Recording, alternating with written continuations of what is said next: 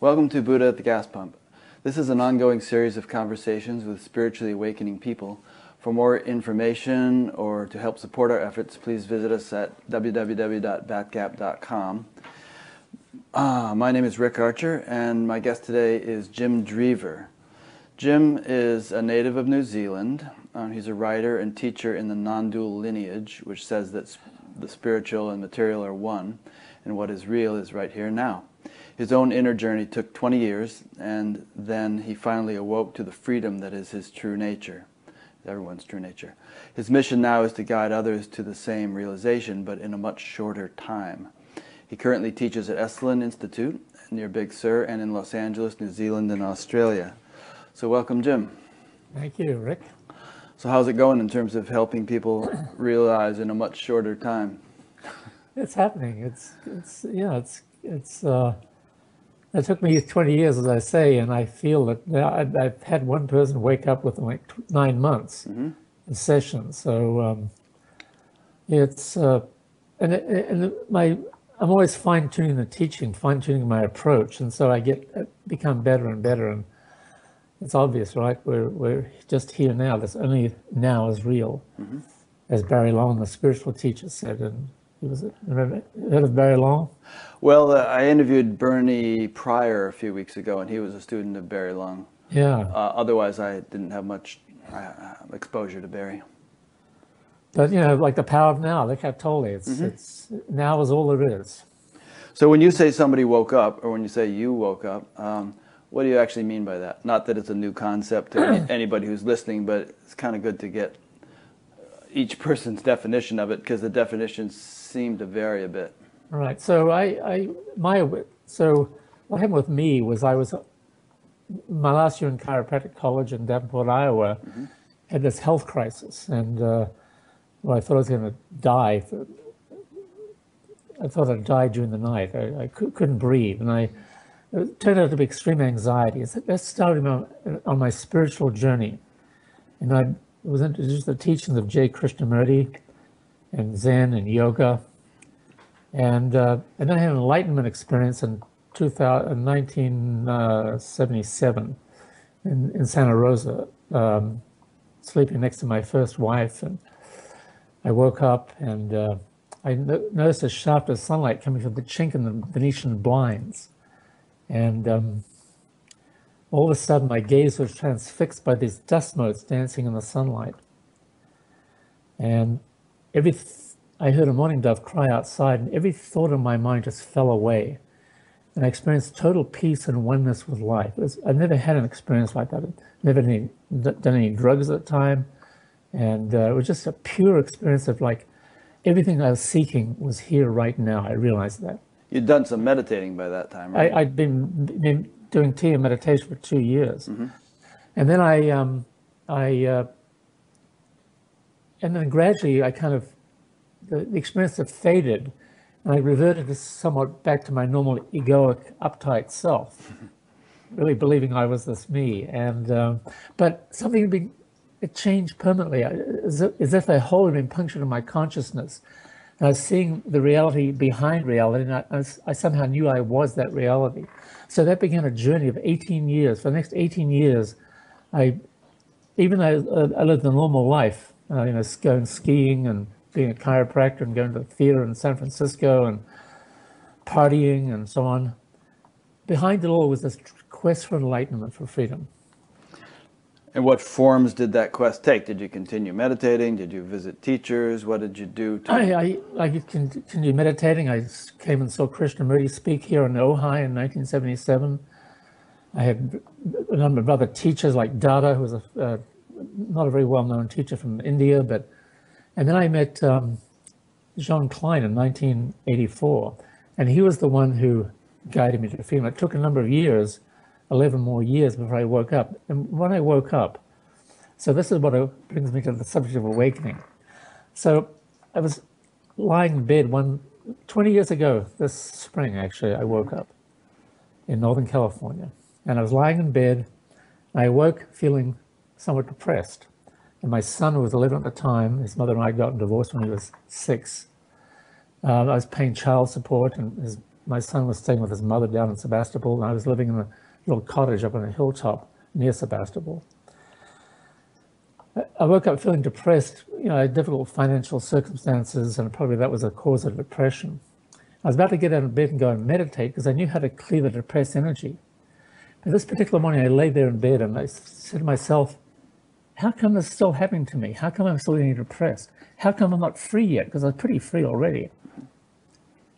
And then I remember something John Klein had said, you're not the person you think you are. Find out who you really are and you'll be free. So I closed my eyes and went deeply into the interior of my own being with the question, okay, Jim, you say you're depressed. Who is this me who's depressed? I looked everywhere inside myself for the thought form, I feel depressed, I am depressed. I couldn't find it. It's a thought form that comes and goes. But I, as awareness, consciousness, was right here. And somehow when that realization happened, the depression dissolved and I felt fine, went about my day. And the same thing happened the next morning and the next morning, 3 mornings in a row. I woke feeling depressed. And after that third morning, it was all over. I realized, my God, this I that I've been identified with, this me that I've been taking myself to be ever since about age 2, was just a fiction of my mind. It created all the feelings and emotions, the contractions, the anxiety, the guilt. It all just washed away. So you say you realized that. That has a bit of an intellectual or conceptual connotation. But was there more significantly an experiential shift at that point? The experience was just a feeling of great ease and flow and harmony. Mm-hmm. That was the experience. So there was kind of, in a way, both an experiential and an intellectual component to the package. Right, exactly. Right. The intellectual was, my God, I'm not my story. Mm-hmm. I have a story, but I'm not my story. The experiential was this feeling of great, I call it ease, flow, and harmony. Mm. That's when you're awake, that's the basic experience. Mm-hmm. You're always at ease, you're always in the now, you're always harmonious with what is. And it's stuck. And it's stuck. It's never shifted for 20 years now. The phenomenon called residues, because we still have an ego, we still have an I thought. Residues of old ego patterns can arise from time to time, and I remember the first residue I had came up 6 months later, when I again experienced. I got caught up in my circumstances and kind of began being concerned, worried about my finances. And I thought actually I was losing my awakening. I hung out in this state of uncertainty for about 4 hours, and then suddenly it just dissolved, shifted. I was back in the flow again, back in the state of ease, harmony, and flow. So over the last 20 years, I'm sure that life has thrown plenty of things at you, including several strokes, which you'll talk about. But regardless of what it has come your way, that ease, harmony, and flow has persisted, predominated. That's the abiding experience. Right. And that's what I would say when somebody wakes up to their true nature, you realize, wow, I am always in the state of ease, harmony, and flow. Mm-hmm. And yes, excuse the expression, shit happens, things happen. And so to rock us those residues, and John Klein was the one who told me about residues. And I know John Klein himself experienced residues of old stuff, even when I saw him 6 months before he died here in Santa Barbara. And he was very, couldn't do much. He needed round-the-clock care. And for a dignified, sophisticated European man, I'm sure it was, somewhat disturbing to his well-being. But what choice did he have? But when I sat with him, the light of consciousness, the clear light of consciousness shone through his eyes as brightly as ever. I think you'd probably agree that everybody has residues.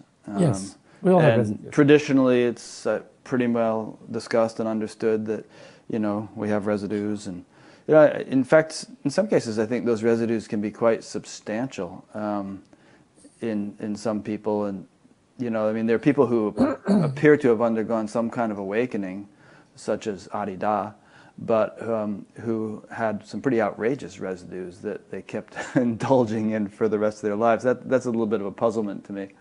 Yeah, I don't know. I knew of Adida very well. I'd read his book, The Need of Listening, and I had a friend who was a doctor who had delivered a couple of his children, actually.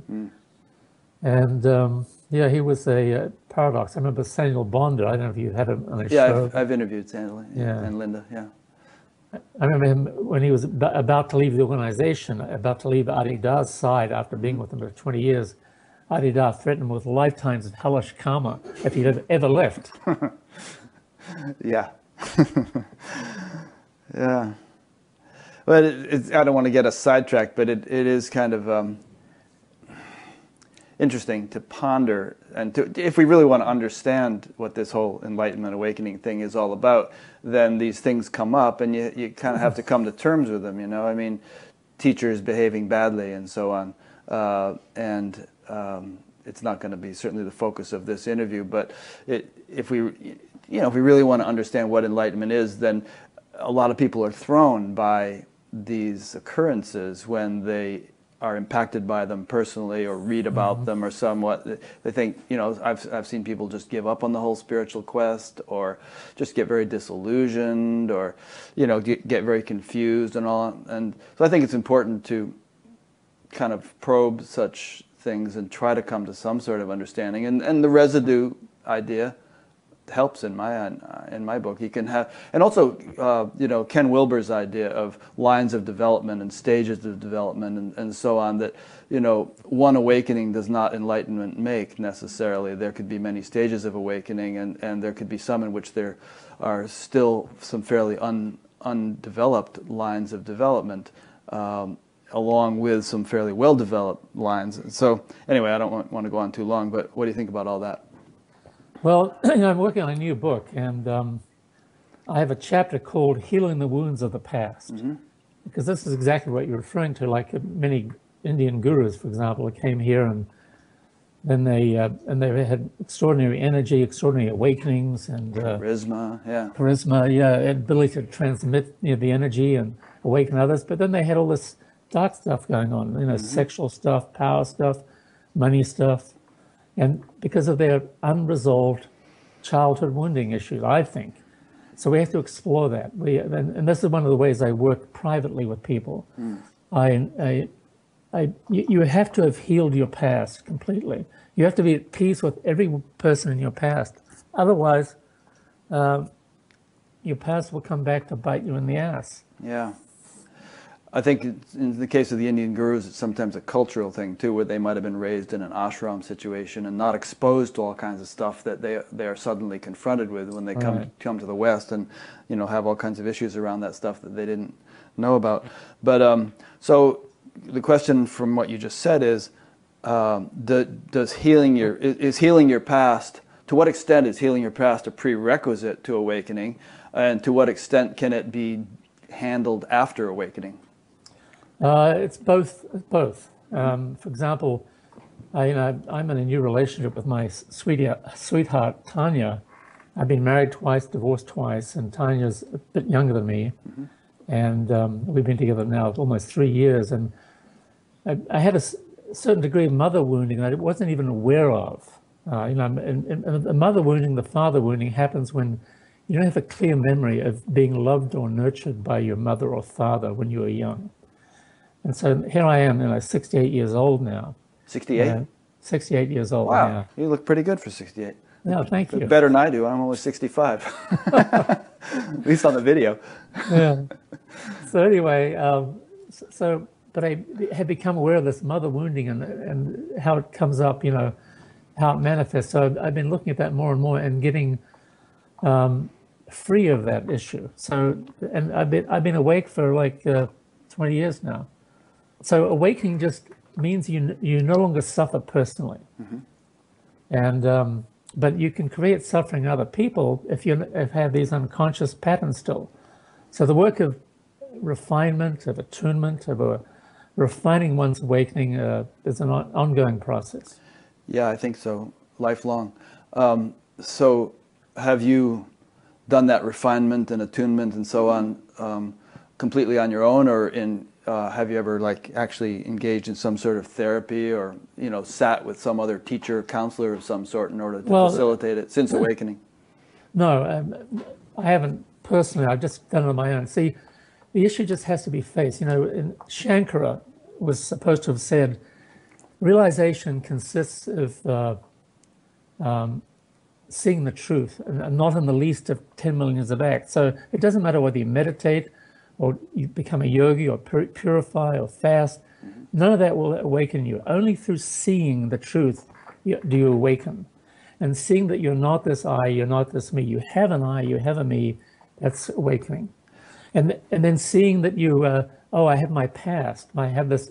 I have a tendency to lust after other women, which is one of the things about mother wounding. And people are always looking for the one, the perfect one out there. And even when they've got the perfect one, they're still looking for the one. That tendency, you just have to see that in yourself. Oh, I see that. And then the very seeing, it's you get a little bit freer when you see it from a place of true clarity and presence. When you see your own behavior from a place of true clarity and presence, that is freeing. Incidentally, Shankar also said that Jnana Yoga is not necessarily for everyone, that sort of final insight into one's true nature, and that karma yoga, seva, things like that might be prescribed or conducive to the purification that would bring one to a state of readiness or worthiness or ability to engage in the kind of discrimination that might be needed for that final step.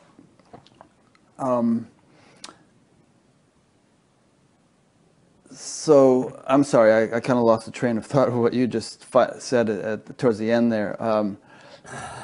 Well, you know what? What? So did you?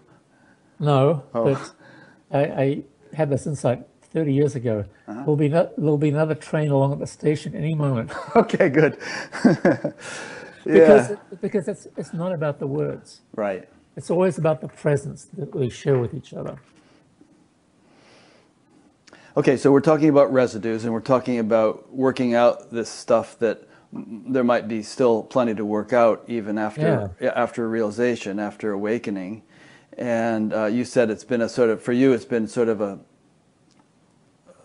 kind of a process that you've been able to do on your own. And now I'm remembering the question I wanted to ask, which is that after awakening, and where that ease and frictionlessness that you mentioned earlier has come to be the norm, have you found that there's a sort of an acceleration of the working out of stuff, that it comes up more readily and is resolved more readily than it might have been when you were more ego-bound?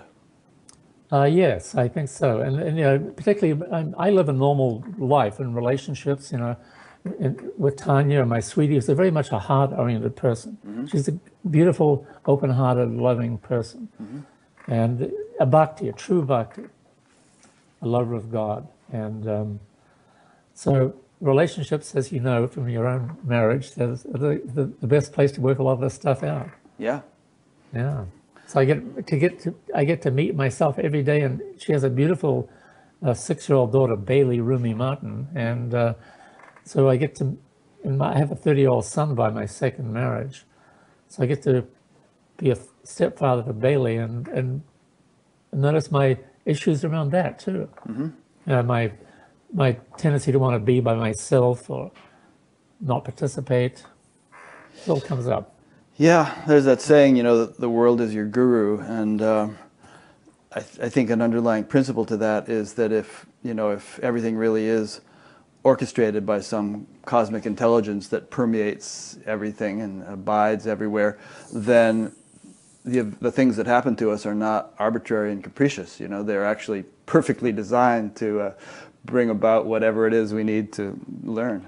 That's exactly right. Yeah. It's all perfect. Life is the true teacher. Relationship is the true teacher. Yeah. Okay, so you had this awakening 20 years ago, and it sounds like it was a real watershed event for you. It was life after that day, whatever day on the calendar that might have been, has been different than it always had been before that day. Was there any period even before this kind of final awakening where you kind of were got it, I lost it, I got it, I lost it kind of a thing? Absolutely. I several times I thought that I was enlightened now. Yeah. I remember going to a Jean Klein event, a workshop at Mount Madonna Center in Northern California, and I was strolling down to the afternoon dialogue from my cabin I was staying at, and I had this epiphany. Suddenly my I thought jumped out in front of me. I saw my I thought. I realized I wasn't that I. And I felt I felt tears of joy of seeing that, wow, I'm not this I thought that I've been so identified with my whole life. I'm this pure awareness. And I shared with John about it. And he said to me, he's actually recorded in one of his books, Transmission of the Flame, he said, you have in a certain way understood that you're not a person. Live in this understanding and you'll be a happy man. And I thought, in the next few days, I thought, wow, I'm here now. And the very thought, wow, I'm here now, is the proof that I wasn't here. Yeah. Because, then some more suffering happened, and I realized I wasn't finally enlightened after all, but I was a bit freer. Yeah. What do you say to these people who, you see them often in chat rooms online and stuff. I don't know if you frequent the chat rooms, but they'll take an explanation of the kind of thing you just said, that you're not a person and you're already free and you're already enlightened and there are no stages of development or levels of development and you don't really need to do anything and just kind of realize it. And they go on and on like that. I keep getting the flavor that it's largely a sort of conceptual, intellectual thing. They've read too many books, and they haven't necessarily imbibed the experience that they've learned to describe with some degree of eloquence. Yeah, I agree. It's kind of a pure Advaita. It's almost like a Advaita police or something like that. Yeah, they're actually told that. I mean, that term is actually used, please pass the salt. Who wants the salt? That kind of thing. Anyway, go ahead. I do it. So this brings me to a point. So my teachings, as I said, continuously evolve. In this new book, I'm working on the premise now of the most powerful realization we can have is, wow, I'm not my mind. I have a mind, but I'm not my mind. I mean, that's one version of the most powerful realization we can have. Once you see that you're not your mind, you have a mind, but you're not your mind, then you're free. Then you're abiding in the ease, harmony, and flow of the awareness or consciousness that is your true nature. And of course, awareness and consciousness are just pointers. What we fundamentally are. Yeah. And by the same token, would you say, I have an ego, but I'm not my ego? Exactly. I have an I thought. So I have a section of my new book, a little lesson called Noticing Which I is Active in You. So is it the ego I, the reactive ego I, like, wow, I don't like this happening at all? Or is it the awakened I, the functional I? And when we're awake and free, we speak always from our functional awakened I. I must go to the doctor. I must get my car fixed. I must get my gas. Put at the gas pump, right? Which is why you came up with this beautiful name. Yeah. There's a Calvin and Hobbes cartoon where Calvin is pounding nails into the coffee table with a hammer, and his mother comes in and says, "Calvin, what are you doing?" And he looks at her like perplexed and says, "Is this a trick question?" And I thought of it when I was reading your book because, I mean, if you're pounding nails in the coffee table, you don't feel it. But if you accidentally hit your thumb with a hammer, you feel it. So there's a different, there's an I sense which, which functions. And, Jesus would have felt it, and Shankara would have felt it, and Ramana Maharshi would have felt it. There's still some distinction in terms of our experience between this localized biological entity and the tree, the coffee table, or whatever. Yeah, that's one of the main things I look for, actually, when I do satsangs or workshops or private sessions. I'm looking for where people are still identified with, how they use their I thought. Does that suggest identification with their I, or are they free? And usually it's some kind of identification, deep identification, which I'm not even aware of. And that's where a teacher can play a role, or a guide can play a role, helping people become aware of, I see how I'm identified with this. Would you say that there are degrees or levels of identification? Like you could be kind of cruising along with a sense of not really being very identified, but then something can come up which, you know, really triggers your identification and shows you that you're really not as free as you might have thought you were. Absolutely. Yeah, absolutely. I mean, that's true in relationships. Mm-hmm. And, you know, I remember sometimes I get identified myself, a residual identification with the me, the I, the ego, an old pattern. I remember the most recent one happened when I was feeling being controlled. And, you know, I thought to myself, God damn it, you know, I'm being controlled. And then I suddenly I saw it from my wholeness, my global perspective. And I said, wow, that's an old pattern. I've been running away from control all my life. I ran away from home physically, you know, when I was 14. So did I. Yeah, but there you go. And so that ego pattern can still arise from time to time. Mm. So I help people see that I help people see what they're not seeing themselves. That's the function of a guide. So do you think that if we have all these residual things, attachments or impressions or whatever they are, and that they come up from time to time under certain circumstances, and we kind of work through them and move on, and then we're perhaps a little bit more free than we had been because something has been cleared out. Do you think that if that's the case, that even in someone like yourself who's been awake for 20 years, there could still be a lot of stuff that's buried there, a lot of residual stuff, and if it somehow, theoretically, were to all just be cleared out all of a sudden, you would experience a much more profound degree of freedom than you're even experiencing right now? Well, I'm open to that, but I'm a pretty inwardly vigilant person. Mm-hmm. And I'm a double Sagittarian. Sagittarius is the truth seeker of the zodiac. Uh-huh. So I'm really attuned to truth. And even though, and so, but I'm just here now. Mm-hmm. There's only here now. And so I'm always open to a bigger realization, but that hasn't happened. Well, I'll ask you a question about that in a second, but perhaps you could quote that Nisargadatta quote where he was in his 70s and someone brought up the point about him kind of reacting to certain things or something. And you know the quote I'm talking about? Yeah, exactly. Well, it's in the book, I Am That. And somebody asked Nisargadatta, do you have experienced fear? And Nisargadatta was really honest in his answer. He said, occasionally, an old reaction, mental or emotional, happens in the mind. Is it once seen and discarded? After all, one still has a personality, so one is still subject to the personality behaviors.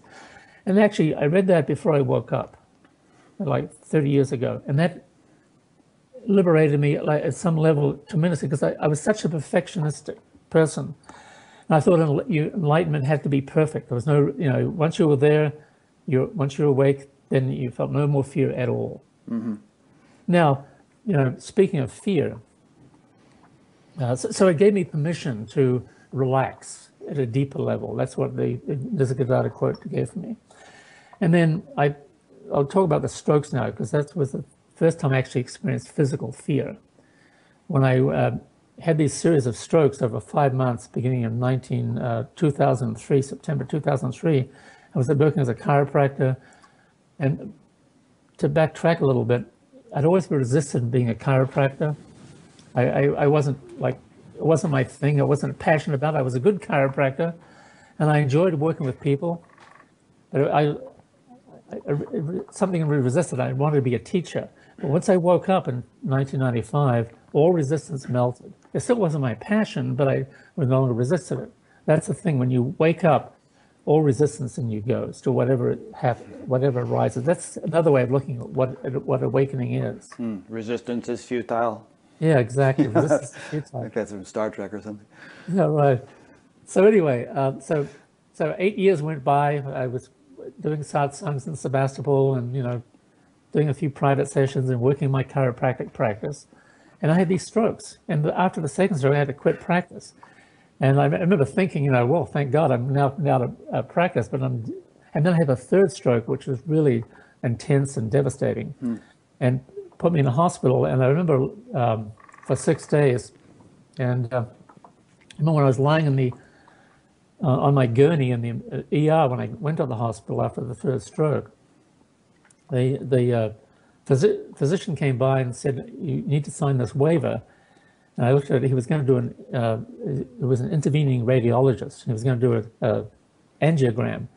They would inject a fluid on my femoral artery and go into the brain, and he'd look at my brain on a TV and would see if there's a block there, a blockage, and he would, he would insert a stent to open up the blockage. But it might kill you. Exactly. It was a 25% chance of either having a major stroke, even worse, or being fatal. Mm-hmm. And I remember just this fear coming over me. Fuck, I could die. And then I'd relax and breathe and sign on the dotted line, and it turned out that the blocked arteries are too deep, so I didn't do a stent anyway. And I remember after 6 days in the hospital for an intensive care, was driven home to my then girlfriend's place in Santa Rosa. And, I couldn't smooth the right side of my face. I could hardly raise my right arm. I walked with a limp. I'd lost 20 pounds. I couldn't think clearly. I couldn't speak properly. This is all post-awakening. Post-stroke. But it's also post-awakening. Yeah, right. Right. And I just flowed with the whole thing. Mm-hmm. I had this one moment of fear, and then I realized, wow, and I just relaxed and signed the waiver. Mm-hmm. But after I came back to my girlfriend's house, I couldn't think clearly. But as I was lying in bed in her place, and suddenly my thoughts gradually settled and cleared, and I had this single discrete thought: thank God I'm free. Thank God I'm free. Because I knew myself as consciousness. Once you know yourself as consciousness, as this here now, you realize that what you fundamentally are was never born and never dies. That frees you from the fear of death. Yeah. And I want to emphasize that that's not just an intellectual concept, that's your experience. That's my experience, yes. Because, we can all read books that give us those concepts and read NDE books and so on and so forth, but, you're living from a place where, primarily you are that which never dies. And, exactly. And you that's your embodied experience. Yeah. Mm-hmm. And you just face, if you face your actual death, if it happens, it'll happen one day, with the same way you face life. You just right there, here now, present with what is. I think one nice way of explaining it and understanding it is that we could think of dimensions, and there's that dimension which never dies and which is perpetual and silent and stable and rock-like, and then there are these more manifest dimensions which die and change, and but if our experience incorporates the full range, then there's a kind of a safety and security established in that dimension, which is indestructible. Yes. So your whole story, by the way, reminds me of the Garden of Gethsemane, when Christ knew what was going to happen to him, and this wave of fear and came up. It's like, oh, can you let this cup pass from me? And then he kind of relaxed and said, all right, thy will be done.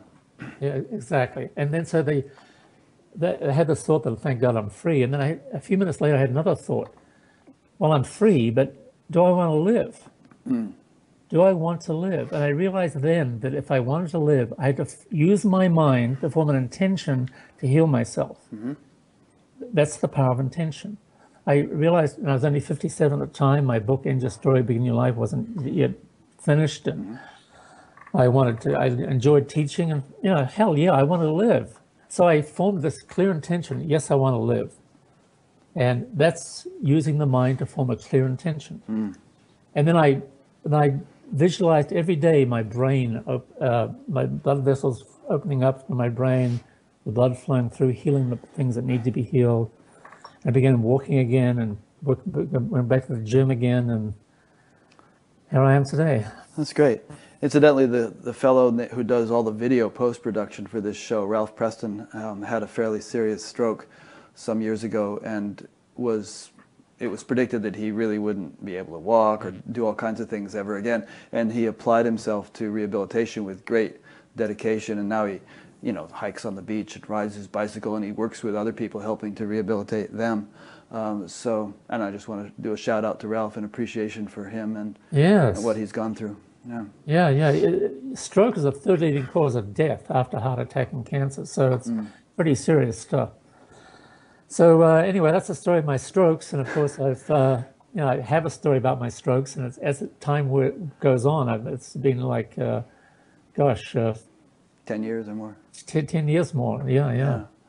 So this whole thing of story, I mean, we haven't talked about that too much, but there's a lot in your book and in your teaching about you are not your story, and other teachers teach that way too, talk that way.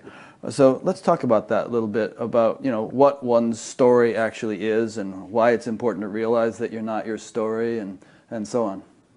Yeah, good. Well, and so your story begin your life. I mean, that's the title of your book here. Yeah. So it's important to talk about. Yeah, it's so we all have a story. We're storytelling people. Mm-hmm. And we all have a story. We all have many stories. And the older we get, the more stories we have, right? But the thing to notice is that our stories come and go. They shift and they change. And we've forgotten many stories from when we were younger. So the realization is that realizing that, wow, I have a story, but I'm not my story, because it comes and goes. And this is what I teach people. This is the main thing I teach. You've got to be inwardly vigilant and watch how your thoughts and stories and beliefs and everything comes and goes. And as you watch them come and go, you ask yourself, so what is always here? And you, of course, as awareness are always here. You as presence, as consciousness, as beingness are always here. So enlightenment or awakening is about discovering what is always here. Yeah. So in your book, you offer some examples of stories. I am not worthy. I feel guilty. I feel ashamed. I was an abandoned child, abused, wounded child. Nobody would want to be with me. Life is tough, unfair. This shouldn't be happening. The only way you can get ahead is by ripping people off. You can't trust anyone. I don't manage money well, and so on and so forth. So there are all these sort of stories that are kind of based on people's experience, Yes, but what you're saying is experience can be deceptive. And, well, go ahead. You respond. Well, maybe you were a lost and abandoned child when you were young, but you're not being lost and abandoned now. So you come back to here now. And I remember I was teaching in Esalen. You mentioned Esalen. I'm not teaching there currently, but I taught there for this work for 8 years. One Esalen workshop, a woman came in, and she was in the mid-40s, and she was very overweight, and she'd shield herself because she was shielding herself against men through her weight. Turned out her father had molested her and abused her sexually when she was very young. And she had never forgiven her father. She carried the memory of her father's molestation. I remember, as she shared this story, and I remember listening to her, and she's saying to me in the group, how can you say my story is not real? It really happened. I said, yes, it was real then, but it's not real now. No one's molesting you right now in this moment. And she kind of got it. Mm-hmm. And she realized that, and she began, by the end of the workshop, she said she began to forgive her father already. So it was that's how people become free. They realize the story was real once, but it's not real now. What's happening now is what's real now. But there are things that are happening now to people that are pretty intense. I mean, they might be going bankrupt and losing their home and not knowing, afraid they're going to be sleeping on the sidewalk or something. Right. So those things there are things happening in the moment, not just things that happened years ago. Right. So when that's kind of a situation, I would tell, well, let's take a person who's, sleeping on the sidewalk. So this leads us to the understanding, the seeing, we have all these stories about reality. Like I'm sleeping on the sidewalk now. I'm homeless. I'm just waiting to buy the new iPhone. Yeah, right. It's good. But that may be somebody's story. But maybe somebody is on the street and they don't have a roof over their head, and then they don't have any money to buy an iPhone. Right. So I would counsel them in this way. So yes, you're homeless, but right now, do you know the storyteller? Do you know the I, the me? Do you know Because the storyteller, the I, the me, the ego self, which is behind all the stories, when you look into that, this I, this me that you take yourself to be, you discover that the storyteller, is no more real than the stories it tells. It's the biggest story of all. This I, the me, the storyteller. And when you see that, wow, I am the storyteller that I've taken myself to be all these years that has difficult circumstances, that is on the streets. When you see that that's not real, because it comes and goes, and you're not anything that comes and goes, then there's a pause, a break. You suddenly discover yourself in this place of just pure awareness, pure beingness. Now, you had an advantage in a way, and I've had an advantage in terms of spiritual practice going on for decades, that it makes it a lot, in my opinion, makes it a lot easier to see this stuff. But if you get a room full of people and they've never really had a background like that, and you just start saying these things to them, isn't there a tendency to become somewhat manipulative of one's experience and just sort of start playing mental games with yourself, trying to see this and trying to have that perspective without really having undergone the kind of transformation that might make it easy to see that stuff quite spontaneously and naturally without having to, work at it? What do you think? Well,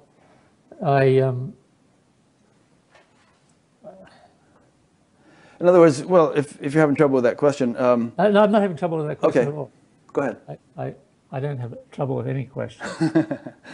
What I want to say to you is that, as I say in my new book, the teaching is in the words, the transmission is in the silence. So it's not about thinking about any of this stuff. It's about, yes, I also sometimes say we shift from silence to story, from story to silence. And the more grounded we are in the silence that is our true nature, the presence, the beingness that is our true nature right here, right now, the more we see, this is so. We can see what he's talking about. Like, I have a story, but I'm not my story. People begin to see that for themselves. They begin to glimpse it. Maybe they don't get a small glimpse, but they begin to have a glimpse. Yeah.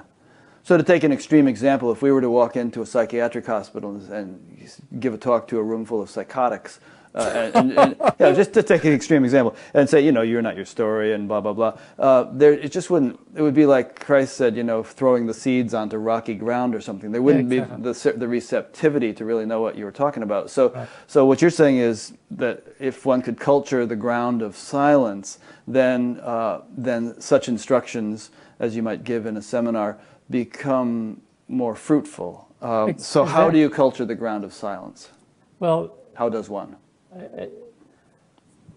The more present the guide or teacher is, the more established in true presence and beingness, the more effect you have. Like, I'm a Vietnam vet. Do you know that about me? Right. So sure, from your book and your talks. And so I'm doing some work with vets now. Good. Now veterans and Iraq veterans and Afghanistan and even Vietnam veterans, and so veterans are actually trained to be supremely present, right? I mean, that's the main thing about being a combat warrior. You have to be extremely present, on the lookout for the enemy. So this gift of extreme presence, supreme presence, they already have that. So it's translate that into civilian life. So it's about being supremely present. Breathe, breathe down into your belly, unlock your knees, the sense of being here now. And then from this place of being supremely present, then we begin to look at these things. Trouble with veterans is that they tend to be, if they have PTSD, they tend to be locked into the fight or flight response, long past the time when it was appropriate. It's become habitual, and that's what stress does with people. So, you're saying that you can get them to sort of decondition from the fight or flight response, I think, and by, what you were just saying, breathing, unlocking your knees. So you're teaching a sort of a little bit of a meditative practice where they can kind of chill a bit and settle into a more silent state. Right, exactly. I used to teach this work called somatic technique, and to chiropractors. I did professional chiropractic seminars for many years, 10 years, to teaching chiropractors. And I learned it from Thomas Hanna. Do you know about Thomas Hanna? He was taught at Esalen, and he taught the somatic work. And so this work's about very, very much about being in the body, being in the body in a relaxed, harmonious way, being very aware of your body, moving, being supple. I still have a yoga practice I do. And so this technique of breathing down into your belly, unlocking your knees, relaxing your shoulders, wiggling your jaw loose, becoming very present here now. It's a simple meditation or somatic practice which brings people more into the presence, and then they're more available to hear whatever I want to say next. Okay. And do you just do that in your workshops, or do you advocate that people kind of make a habit of it? Yeah, well, I teach people how to do this, whether I'm doing workshops or private sessions. Yeah, and because you're becoming more aware of yourself. People are so distracted these days, right? They're so caught up in Facebook, Twitter. They're always on their smartphones. I didn't even have a smartphone at this point. Me neither. I have a dumb phone. In fact, I just bought my first cell phone about a month ago and haven't used it yet. Oh, is that right? I have had a cell phone for years, but it's a flip phone. Huh. My sweetie, Tanya, has of course, an iPhone, and she's on it all the time. Yeah, anyway, I mean, it's almost a parody. You see cartoons like that all the time where people are walking down the street staring at their phones, and you see, things on the news where people are running into lampposts or, stepping into traffic or whatever. So there's definitely a lot coming at us in this culture. And I think what you're saying is that, we're so habituated to sensory stimulation that we never give ourselves a break, never give ourselves a moment's silence. Right. So it's some kind of one person among many, like all the people you interview on your show here, we're all doing the same thing. We're like waking up to our true nature is the solution to the suffering. It's the solution to individual suffering, and it's the solution for global suffering. Yeah, we could talk about that a bit, and I don't know if we've exhaustively covered all the points we brought up yet, but maybe we're not supposed to do that, and this is a sort of a potpourri that or smorgasbord that we're having here, and people can get more into your work later on. But I like your emphasis on that individual awakening is kind of the unit of world betterment. Right. I mean, look at my history. I mean, I was a normal kid in New Zealand, ran away from home. My parents were married, but divorce wasn't common. My parents didn't like each other, but they stayed together for the kids, and look what familiar. happened. Yeah. And I didn't know anything about spirituality, although I was always inclined in that direction. I remember eating health foods like at a young age because I was really kind of wheat germ. I remember wheat germ was a thing that I ate when I was in my teens. And you and I have a lot in common. I used to eat wheat germ and drink tiger's milk and stuff like that. And this all brought us to this place here now. We're right here now, and so awakening brings you to here now. It brings you back to what is fundamentally true, always true in this present moment. And you realize that when you're here now, free of your story, because you realize that you have a story, but you're not your story. You're free of the I story, the storyteller. Then you're free. Then you're awake, and you realize, wow, this feels absolutely the best. This is the greatest realization of all, to realize this. And so you want to share it with people. And some people, share it just with their neighbors or friends or family. Others, like us, are more interested in taking the message out there into the world. Yeah.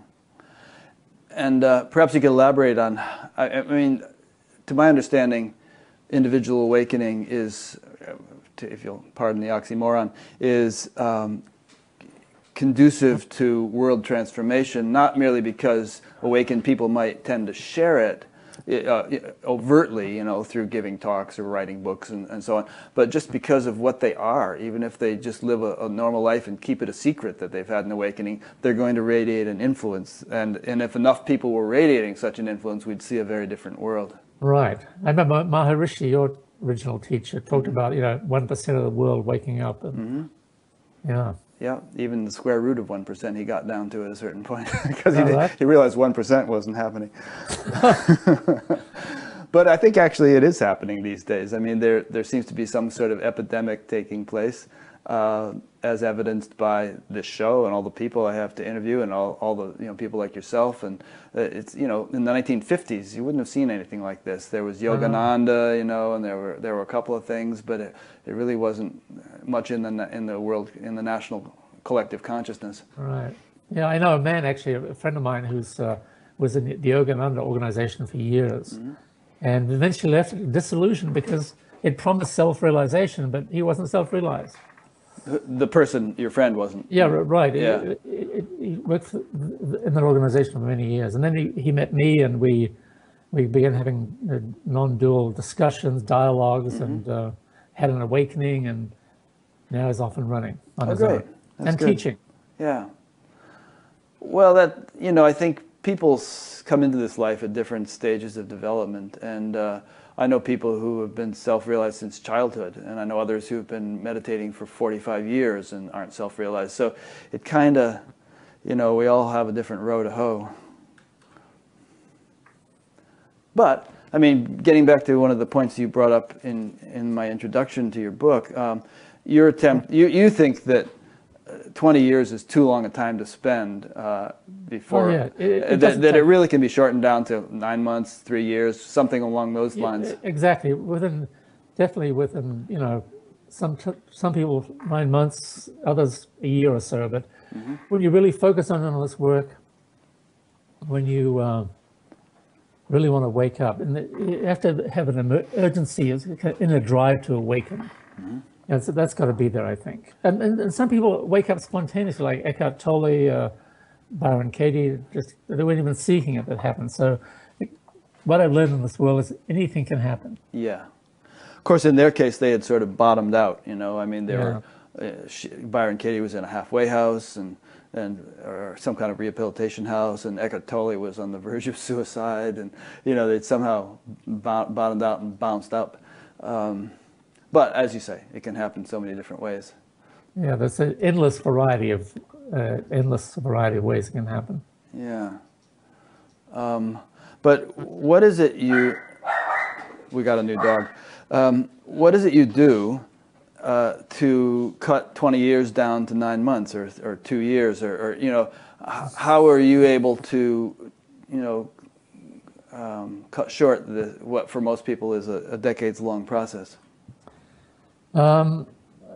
By the degree of presence I bring to my work, by the degree of focus on what is essential, what it must be seen essentially. You must see that you're not your story. And I take real life examples. So when I'm working with an individual, I ask them where they're suffering, where they're not yet free. I keep bringing back to, and they get free. They're no longer an issue for them in that area. So where you're not free now, where you're not free now. And again, where you're not free, where you're not free, until suddenly they realize at some point that... so you dig right to the core of it.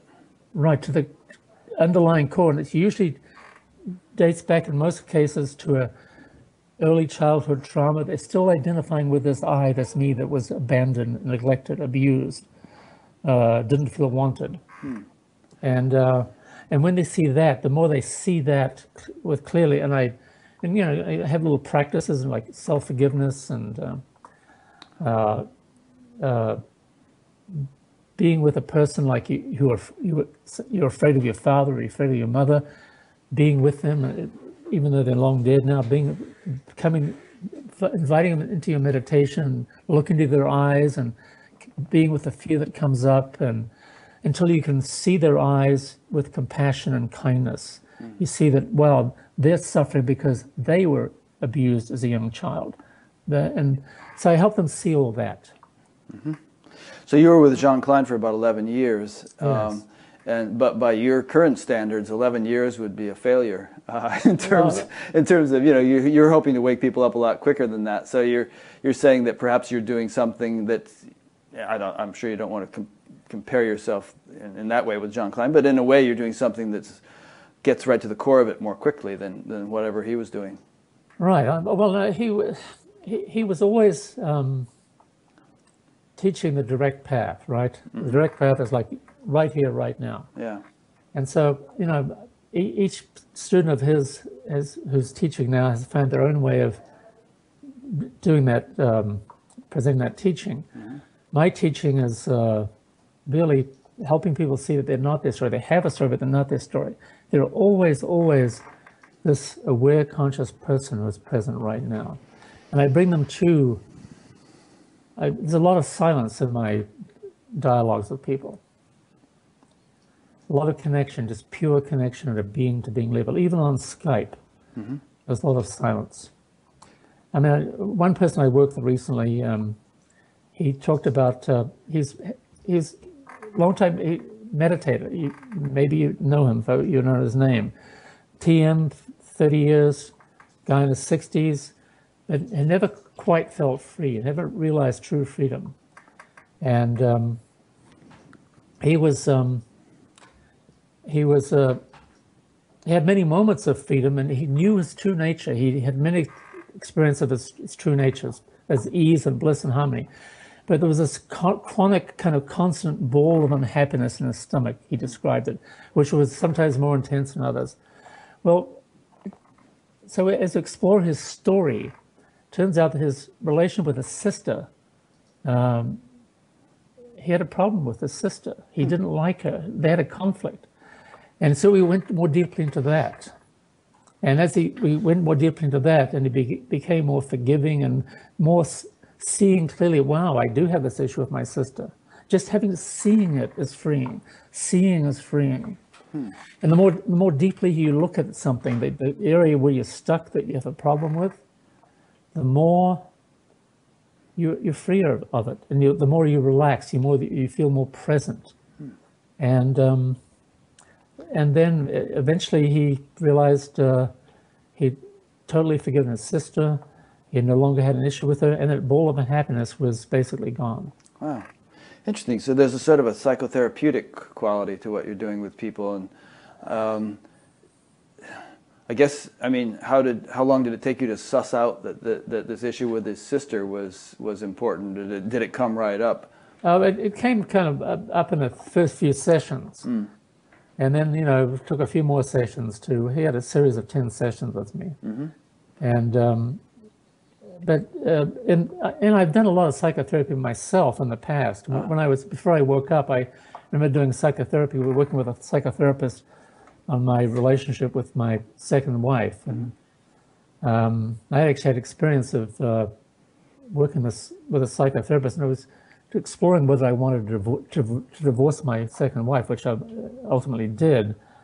And I remember, and I was studying with Jean Klein and kind of absorbing his teaching. And then suddenly I found myself crying in the midst of a psychotherapy session, and at the thought of leaving my wife. And then I had this experience. I kind of shifted back my awareness, and I was able to observe myself crying. I, as consciousness, was able to observe Jim Dreaver, the character, crying and weeping. And that was a moment of epiphany. Because I realized, wow, I'm not my story then. I'm not my tears. I am the consciousness in which the tears in the story appear and disappear. That was an illuminating moment in my journey. Yeah. A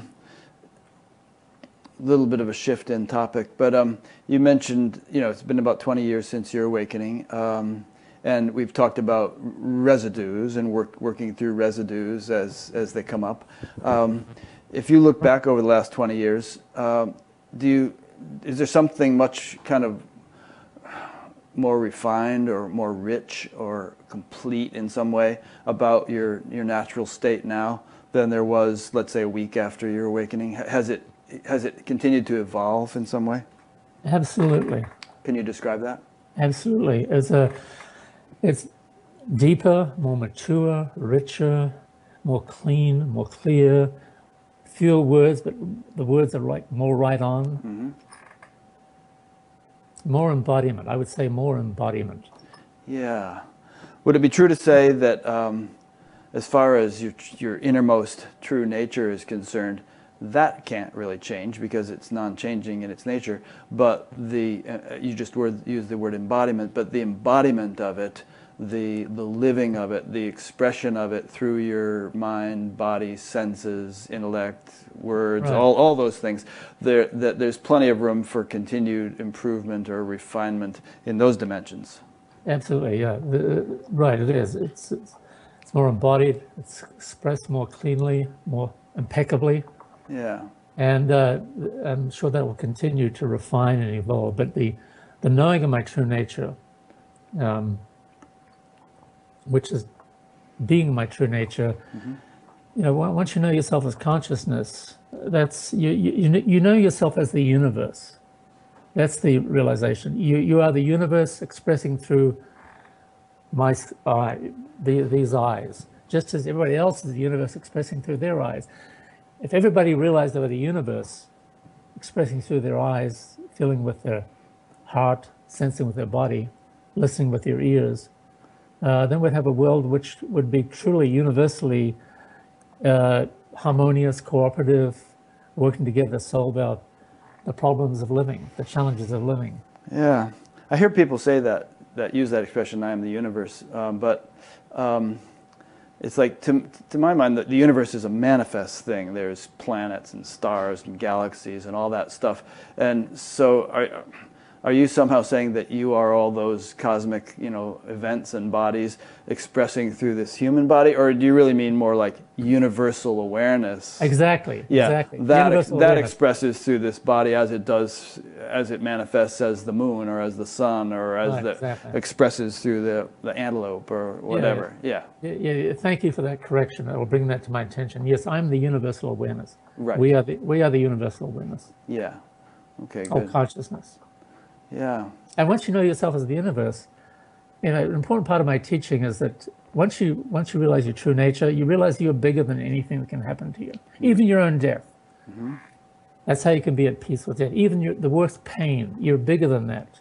You, as universal awareness, are infinite. You're right. The universe is infinite, vast. Yeah. I think that's important. I mean, you read stories of people who've had NDEs, near-death experiences, and generally speaking, after having had such an experience, they're not morbid about it, but they kind of like look forward to death because they realize it's not the end of the story, and it's actually a beautiful thing, not a scary thing. This essential nature of what I am can't be exterminated. So I mean, what a much nicer way to live than in a state of, well, I only got 10 years left and then I'm going to utterly cease to exist. It's a nicer story, I agree. Yeah. But it's still a story, right? I mean, I write about the subject of death in my new book. I write about the subject of death in End of Story, Begin Your Life too, but we've heard many stories of what happens after we die, right? Reincarnation, golden light, a tunnel where you meet your loved ones who have passed over. And these are all nice stories, and you can choose whatever story you want to believe, but ultimately, when you're truly free, you let go of the story and you're just here now. And you live here now. You're always living in this moment here now. Yeah. So I agree that those are stories. They may be true stories. I mean, maybe that stuff does happen after you die and so on, but it's not by virtue of believing in those stories that you're going to get any real freedom from fear. It's by actually experientially knowing yourself to be that which is beyond change, right? Right, exactly. Yeah. Beyond change. That's the key. What doesn't change? There's a website used to be called nevernothere.com. Oh yeah, Richard Miller. Yeah, he's now in, last I heard he was in Thailand living with a much younger Thai woman. Yeah. Anyway, so Never Not Here describes perfectly what enlightenment is. Enlightenment is awakening to what is never not here, which is awareness or consciousness as we are. Everything else comes and goes. Everything else changes. Yep. Everything. The Gita says the unreal has no being, the real never ceases to be. Yeah, beautiful. There is a tendency for people to say, well, there is, I've heard you say in your book or maybe in your talks, you look within, you can't actually find any little nugget of a personal identity that's in there, kind of like a puppeteer pulling strings.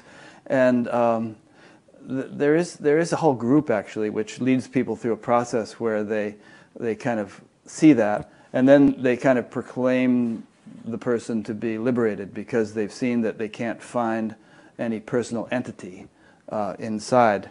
Personally, I think there's a bit more to it than just going through an intellectual process. But there are also people who reject the notion of reincarnation and so on because they say that for that to be a real phenomenon, there would have to be an entity which would move from one body to the next. And yet all the ancient traditions say that, or most of them say that, well, that's actually what happens. So yeah, I don't see an incompatibility between those different perspectives. I think it's a matter of where you take your stand. But I've said enough now. Let's let you respond. Yeah, so I personally think I would choose a story, reincarnation as a story. Mm-hmm. Because I've actually had two experiences of reincarnation before I woke up. Past life kind of things. Yeah, right. Very powerful, very real. I was led through a hypnotic regression about 40 years ago, and I experienced two past lives which made things I was struggling with in this life, and it made perfect sense. Yeah. So, but the fact is that as a human beings, we incarnate, right? I have one child, and I've now got a stepdaughter. And so when a male and a female come together, make love, and they have children, then that's incarnation. Yeah. Now, there's no, once you wake up, you realize there's no person who incarnates. It's just physical incarnation, biological incarnation, which has gone on for since the beginning of human history. So that continues. But and so when this body dies, Jim Dreaver dies, he'll live on through my son. This energy that was kind of me and was Dreaver-like, right? My son bears some resemblance to me and his mother, and then he got his own unique patterns. There may be more to it than that, though. Like we were saying earlier on that you have an ego, but you are not your ego. Right. There's a sort of an I sense that you have, and in Sanskrit they call it the jiva. That there's some subtle entity, some subtle body that outlives the physical body and actually takes birth in a new one, like you experienced past lives when you were regressed. And so I don't think that's incompatible with saying that that's not ultimately what you are, that jiva that reincarnates. You are ultimately the universal awareness, as we were discussing a few minutes ago. It's just a matter of sort of being a little bit more multidimensional about it. Yes, and actually the woman I interviewed last week, Aisha Salem, most of her instruction, she says, and she's really quite a profound person, has been from Tibetan Buddhist masters who died hundreds and even thousands of years ago, who were somehow living on some level, pulling, intervening and guiding people on this plane of existence. So, don't want to get too esoteric on us here, but I'm open to those kinds of possibilities, and there's a tendency with some people to just brush them all away and say, "No, that's all just sort of imagination." Yeah. Well, we live in a world where there's all this multiplicity of dimensions and experiences, and the more awake and free you are, the more you're open to everything. Yeah. No. And so, like ego, for example, a little bit of the Jim Dreaver ego is in my son Adam Dreaver. Mm-hmm. Because so the ego patterns, maybe that's how it carries through. Yeah. Yeah. Good. Well, Christ said the sins of the fathers are visited upon the sons, or some such thing. Yeah, right, And exactly. I actually had experiences on the long meditation courses of experiencing my parents within me so vividly. It's like the whole flavor of their personality was seen within my own makeup, and I was kind of working through that and dwelling on it and all. Right. My father was a great snooker player and loved to play poker. And my son is now a professional poker player, amongst other things. And and I was good at poker too, and snooker when I was younger. But I was looking for the thing that I wanted to do most. I just was always had this quality of I just wanted to find the one thing that I could excel at and excel at that. I could do many other good things well, but I wanted to find what I excelled at, and this is what I'm doing now. Yeah. And but so this question of the gambling lineage is there too. The family dharma. Yeah, exactly. I'm sure my father's father was probably the same. Yeah, interesting. All right. So your book and your story, Begin Your Life. I just wanted to sort of quickly breeze through the chapters. I've read about half of it. Every week it's a new book, and I get as far as I can through each one. And I was really enjoying this one. If we breeze through, let me just read the chapter titles, and you interrupt me if you feel like there's something in that chapter that we haven't talked about yet that you'd like to elaborate a little bit on. Okay, so introduction, the practice of freedom. Chapter 1, be present with your experience. And you mentioned the practice of meditation. Chapter 2, notice the story. We've talked about that quite a bit. Chapter 3, see the truth. Chapter 4, questioning this me. Chapter 5, or wait a minute, what happened here? Oh yeah, questioning this me. And in there's the practice of self-inquiry and the practice of freeing.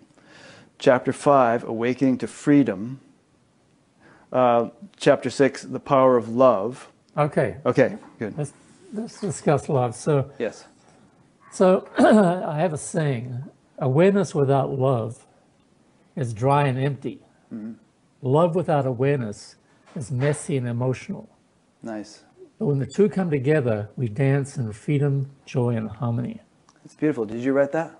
Yeah, I wrote that. Very nice. So it's and this is the dimension that Tanya, my sweetheart, has brought in my life. Mm-hmm. She's brought the love dimension. Because I've always been kind of intellectual, detached, my psychological makeup was kind of standoffish. And she's really brought this whole dimension of love and beauty into my life. And she's the most loving person I've ever met. And so it's great. And so I've really opened up to this dimension of love. And, love is what it's all about. In human relationships, it's about love and kindness and generosity and compassion. And so awareness, as I see it, the more aware we are, the more present we are, the more our heart opens. The freer of our story we are, the more our heart opens to love and all those wonderful, warm and juicy things. Warm and cuddly, as I describe it. I've never been particularly a warm and cuddly person myself, but my God, I love to cuddle and snuggle with Tanya. That's great. I've been thinking about what I might talk about at the Science and Non-Duality Conference in the fall, and when you think of the title Science and Non-Duality, both of those could have a rather dry, heartless connotation. You think of the scientist with the pens and the pocket protector and the glasses. Yeah, right. Sure. And even non-dual, there have been a lot of non-dual teachers that are kind of emotionless and flat. And yet the greatest sort of scientists, like Einstein and Niels Bohr and others, were these deep mystics, who had really kind of almost a religious appreciation or a mystical appreciation for the universe and whatever intelligence is governing it. And also the greatest leaders in the non-dual field, people like Ramana and Shankara and Nisargadatta, were great devotees as well as being sort of these brilliant, clear intellects, that wrote devotional poetry and sang devotional songs and all kinds of stuff. So there's definitely that dimension. And I've noticed that it kind of develops a little bit sequentially sometimes, where people will be kind of in a stage which is sort of flat and non-dual, but without a whole lot of heart, and then the heart thing will begin to dawn. And I just want to read a brief thing here. Adyashanti and my friend Francis Bennett are going to be giving a talk up in San Rafael and towards the end of March, and from the excerpt from announcing that talk, they say, in this postmodern Western movement of non-dual spirituality may be in the process of a kind of second wave expression, which may perhaps be more heart-centered than the first. That is, they will consider, Adya and Francis will consider together a more devotional and integrative-based spirituality that's more appreciative of embodied human values and that's more open to an orientation of service and social justice in a world in crisis. So I kind of see that trend happening in the so-called non-dual community, where there's a kind of a heartsiness that's beginning to bubble up more and more. Yeah, beautiful. That's a beautiful event, it sounds like. Yeah. You probably go on either Adyashanti's or Francis's websites, and you'll see an announcement of it. I think it's on March 26th or so up in Santa Rosa. And of course, if you're watching our interview 2 years from now, forget about it. This is 2015, but there'll be other things. All right, so what more would you like to say about love? I kind of cut you off and started talking a lot, but... Well, one of my favorite quotes is from Ramakrishna, actually. The mind will get you into the courtyard of the beloved, but only the heart will allow you to enter the bedroom. Nice. Well, that's kind of like what we're saying here, isn't it? That, yes, it is. Yeah, that there's an initial awakening that may have something to do with the mind. In fact, speaking of Adya again, he always spoke in terms of head, heart, gut, in terms of stages of awakening. Right. Nice. Yeah, so it's and that's really the emphasis of my new book, because of the energy of love that Tanya's brought in my life and helped me awaken to. And but my journey was, I had to become free in order for my heart to open. I think most people do. You know, I think if there's not that foundation of deep freedom, then as they say, it's sort of like a small, trying to rise up in great waves of love is like a small pond trying to rise up in great waves. It can't really do it. It just stirs up the mud at the bottom. You need to be an ocean for the tidal waves to really start to rise. Right. So it's along those lines. I say now that once you've found freedom, what is it to do but to love and serve? Beautiful. Which is another great point. I mean, to love and serve. Do you have the sense in your own life that you've more and more become like an instrument of the divine, if we want to use that word, that you're just sort of like, you went through a preparatory stage and then you reached a certain degree of realization, and now it's like you've given your life over to some greater purpose, through which, or on behalf of which, you are kind of helping to raise world consciousness. Yeah, in my own small way I am, yeah. So I definitely feel that. Yeah. I think a lot of people feel that, who are sort of working in a spiritual capacity like yours, that it's not about them, obviously, and they're kind of serving as a conduit or an instrument of some sort. Yes, yeah, exactly. Beautiful. Nice. Okay, so in the love chapter, there are some practices for forgiveness and practices for eye gazing, and then chapter 7 is creating a new story for your life. Anything in there you want to? Yes, I want to talk about that because we still have a story, and we still, as we get freer and freer, we get clearer and clearer. Our mind actually becomes much quieter because we're not telling ourselves any stories anymore, because we've seen through this eye who's the storyteller. So our mind is actually about 80% quieter. And I have long periods with no thoughts at all. I'm just here now, present, aware. And then I'll use my mind to, if I want to communicate or create something. And so I write about the power of intention in my book, in the last chapter, the power of manifestation or intention. You're using intention in this book or the new book? Yeah, this new book. Okay. This book, the End Your Story. Oh yeah, the practice of manifestation. Yeah. Yeah. The more we know we're not our mind, the more we can use our mind as a powerful tool. Because that's, I remember Eric Schiffman, a friend of mine from LA, who was well-known in the yoga world. He's a yoga teacher. He said to me once, like 30 years ago, the mind is the ultimate toy. The mind is the ultimate toy. And so when we can really use that toy of the mind to create with and bring into our lives what we want and need. So, for example, I use the power of intention to heal myself from my strokes, right? When I had this realization that do I want to die, or I had no fear, but do I want to live? And yes, I wanted to live. I remember my son, when he came to live with me in LA, when I was living in LA, I moved down to LA in 2008. 2011, he came and lived with me. He was a mess. He was addicted to weed. When he would drink alcohol, he'd get drunk and violent. And I was the only one who could handle it because I was awake, and I loved my son. So I gave him space, and eventually I realized that what he needed for me was to trust him. He's a computer programmer and now a professional poker player. And so I learned to do that. I trusted him completely. And eventually, after a year, he got sober. He stopped his use of weed, alcohol. He's been now 2 years sober, clean and sober. Great. He did a complete 180 in his life. And I visualized that. I used the power of intention. I visualized my son. Every morning I would go out and do exercises for my stroke recovery. And I visualized my son healthy, happy, and successful. I did that for years, long before he moved in with me, because he was struggling before then. And then I dropped the visualization. I figured that the universe now knew what I wanted, and it was clear, and I stopped visualizing. And then, lo and behold, a year or two later, he gets clean and sober. And I visualized the same thing. I wanted to meet my perfect partner, my ideal partner. Beautiful on the inside, beautiful on the outside, spiritual. And because I was single for years after the stroke. And so I visualized meeting her.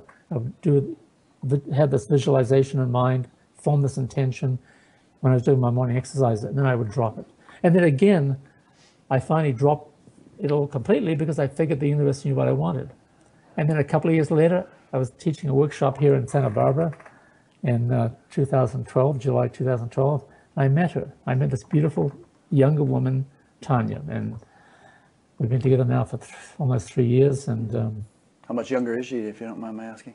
25 years younger. Wow. Yeah. She's 43 and I'm 68. And we have a beautiful relationship. We have our challenges, but the love between us is so deep that ultimately love conquers all, right? Love heals all wounds. Love heals all challenges. That's nice. And this is a good point, I think, because, visualization and all is a popular thing, and people put little Post-it notes on the refrigerator and on their shaving mirror and so on, and there's that movie, The Secret.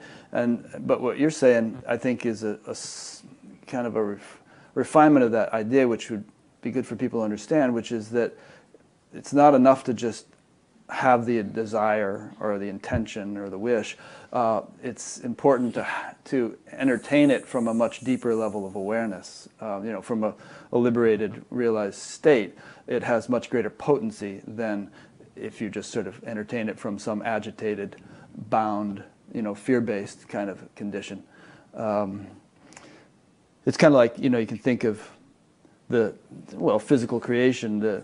The physical level of this book has a certain weight to it. I could drop it or something. The chemical or molecular level has more power latent in it. I could burn it and it would release a lot of energy. The atomic level could probably, fuel the entire United States for a year if we could release all that energy. So subtler levels are more powerful. And what you're suggesting is that, having had this realization 20 years ago, now when you visualize something, it's from a deeper level, and it has the arrow flies a lot further because you've pulled it back on the bow, And also I think dropping is important because, like you say, the universe got the ideas. All right already, I know you need a partner, so got the message. Like you could drop it, we'll take care of it. That's beautifully said, Rick. Beautifully said. I couldn't have said it better myself. That's the essence of my chapter 7. Creating a new story for your life. You have more power, you have more focus, you have more intention. Werner Erhard said back in the 70s, you get what you intend. So the power of intention is extremely valuable, and that's how we, everything human made, from the tiniest microchip to the biggest jumbo jet and everything between, was born of an idea in someone's mind, their intention. So this is how to use the power of intention in a clean and clear and focused and very powerful way. Mm-hmm. And incidentally, the idea of dropping the intention once you have entertained it harkens back to the Yoga Sutras, where Patanjali talks about the process of sanyama, which is, you have an intention and then you just let it kind of fall back into samadhi, fall back into the self, and then the result comes forth. It's not through doggedly sort of hammering away at the intention, but by entertaining it and then just just kind of transcending on it. Beautifully. Beautiful said. Yeah. Great. So we've gone through the chapters of this book, and now you've written a new one, or you're in the process. Yes. Still writing. So want to give us a sneak peek about that one? Well, it's the working title is The Most Powerful Realization of All, and it's really about the understanding that clears your mind, opens your heart, and frees you from suffering. And it's the understanding that you're not your mind. You have a mind, but you're not your mind. How does that differ than what you've been saying in this book?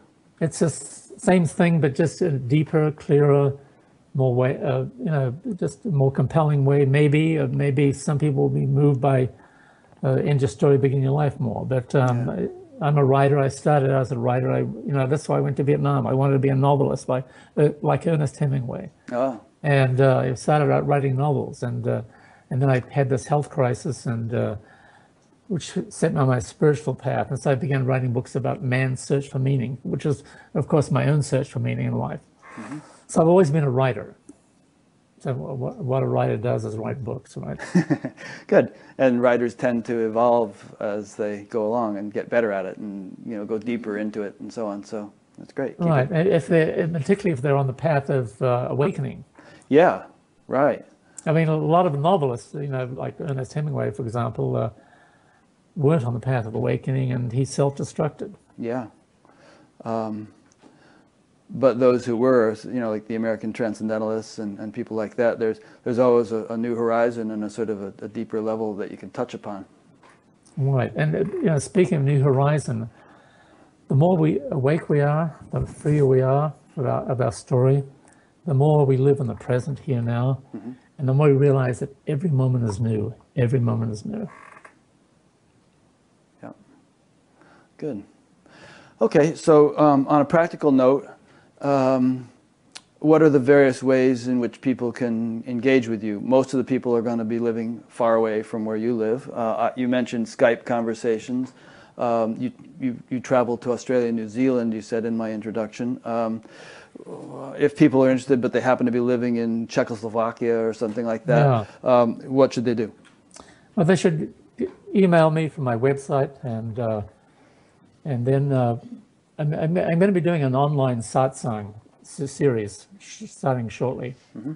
So like a live streaming kind of thing? Exactly. It may be audio. I'd like to do video, but I'm not sure whether that will work better or not. I don't know. But I'll do an online satsang, probably meeting once a week, and so people can get onto that. And I'd like that to be a worldwide thing. Of course, it can be on the internet. Yeah. Great. So you'll announce that on your website, I presume? I will. Okay. And do you have a thing on your website where people can put in their email address and be notified of such things? Yes, exactly, yeah. Okay. Plus there's quite a few hours of YouTube videos and audios and videos on your website that people can listen to. Yes. And there's your book, and I'll be linking to that and any other books you've written from your page on batgap.com.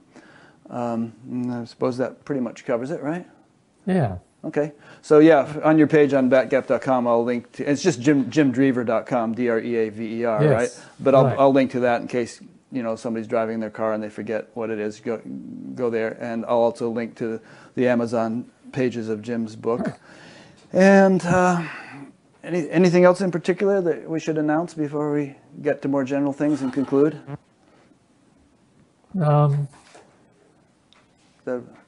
Yeah, about covers it? Yeah, that covers it. Rick, I just want to say You did a great job, brother. Well, thank you. I love doing this. You're doing a great job.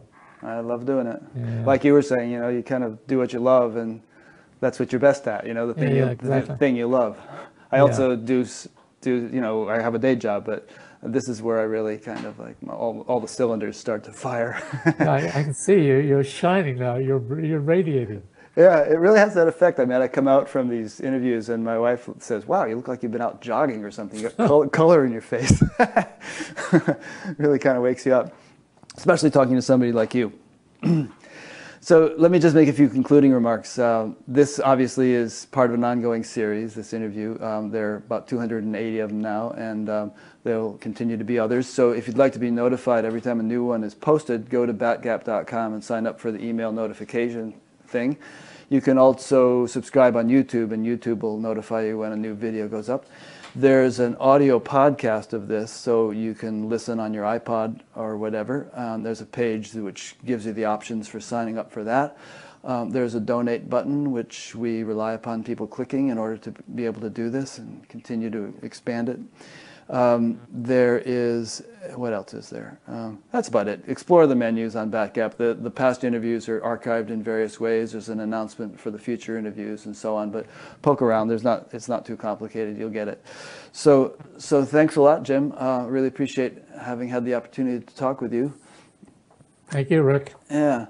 Next week I'm going to do an interview with a local friend of mine who has a very interesting story, and the week after that is Hamid Ali, or A.H. Almas, who... Oh, sure, I know him. Yeah, I'll be interviewing him for the second time next week. I really enjoy talking to him.